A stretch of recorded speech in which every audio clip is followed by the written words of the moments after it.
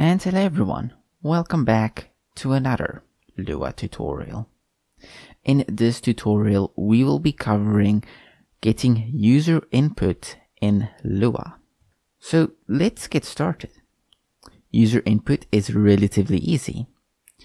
Let's say we go here and say print, what is your name?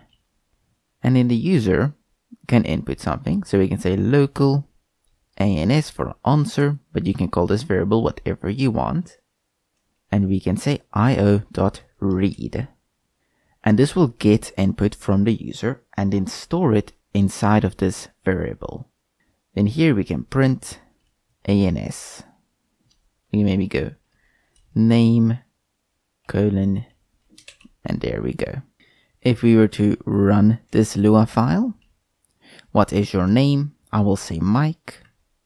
And there we go, name Mike. Another cool thing you might be interested in knowing is how to get input on the same line as your output.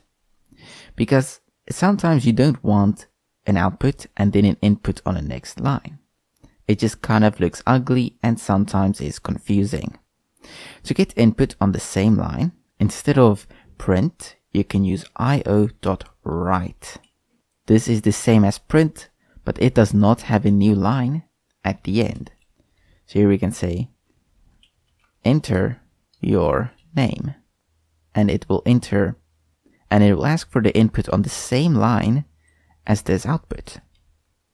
Now here we can say Nick, and the name is Nick. And of course then you can do things such as if answer is equal to Nick, and then you can give special outputs depending on what the user inputs. But I think we all already know that. Thank you for watching. I hope you all enjoyed, and I will see you all again in the next Lua tutorial.